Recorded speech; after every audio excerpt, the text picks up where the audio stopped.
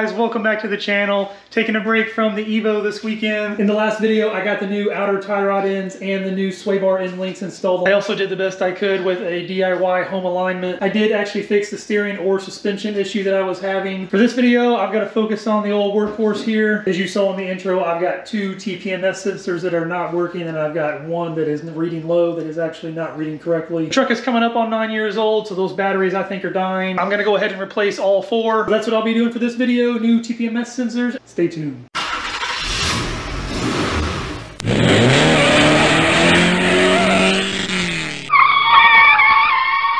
If you didn't see the last video or any of the Evo videos, definitely go check them out if you're into those cars. Spent the last year and a half, actually a little more, working on this thing, building it up. Figure most of you that clicked on this are not subscribers, you're just looking for the truck video. See here inside when I turn everything on. Those back two went out. This one went out all on its own. This one over here actually started reading less, but it wasn't correct. Every time I would check it, it was reading fine, and then it finally went out. This one's doing the exact same thing right now. Here's the sensors that I picked up. I got them off of Amazon. I know they fit a bunch of different models of Silverado. I think it's all the way from like 03 all the way to 18 or 19. These had good reviews. There were some mixed reviews, but it sounded like it was a lot of just installation errors. They were pretty cheap compared to the OEM stuff. Hopefully they work good. I'll leave a link down in the description just in case you want to pick some up. I'm gonna get the truck up in the air. I'm gonna get the front wheel off. Get these old TPMS sensors out of here. I've got to release all of the air, so I'm gonna pull the little valve stem that's in there. I don't exactly have a full plan yet on how I'm going to break that bead. I do have a couple of ideas in mind. Once I figure out how to do one, the rest should be pretty easy.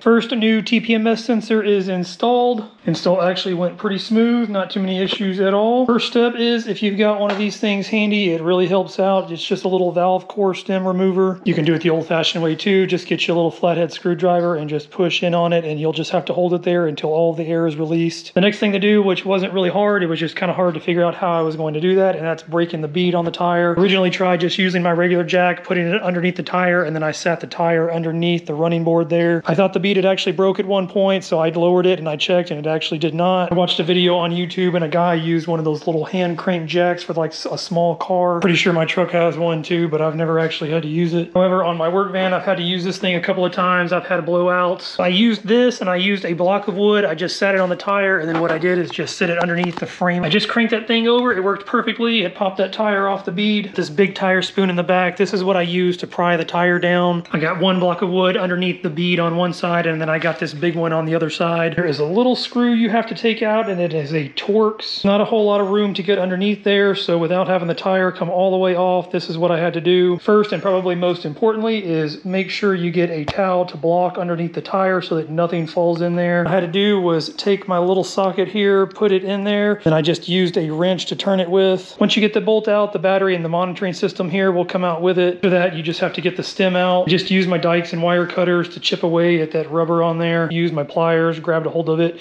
and then finally was able to pull it all the way through. Here's one of the new ones. They're already all put together. So all you have to do is just seat that little rubber seal in there. Once you push it through from the back side, what I did is I just used the old end cap. I put it on there so that it wouldn't tear up the new one.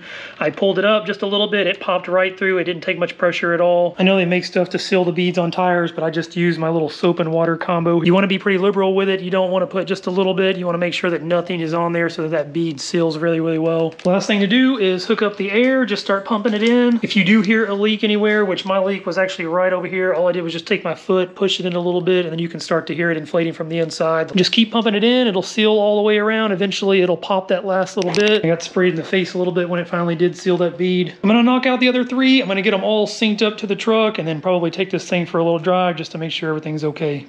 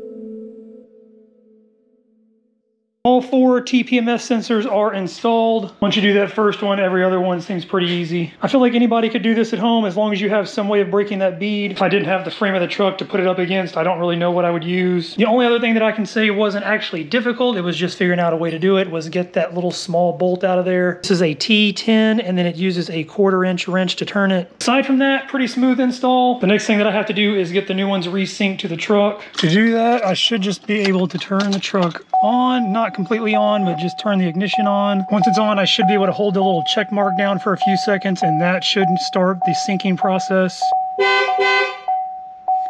There we go, so it honks and it says tire learning active. Now that the tire learning is active, what I'm gonna do is decrease the pressure just a little bit in the driver's side front. It should honk at me once it picks up the pressure. Blow a little bit of it out here.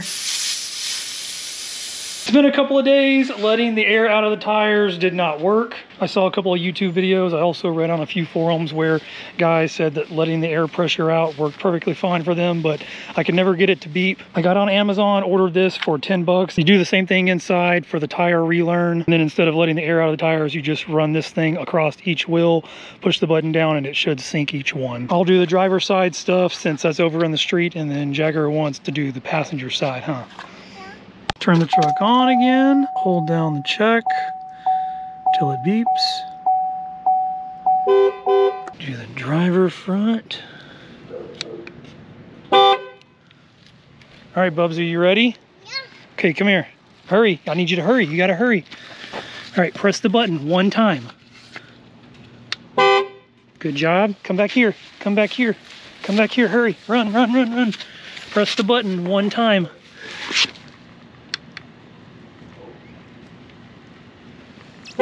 There we go. All right, you stay here. I'm gonna go do the last one. No, I gotta do it over here.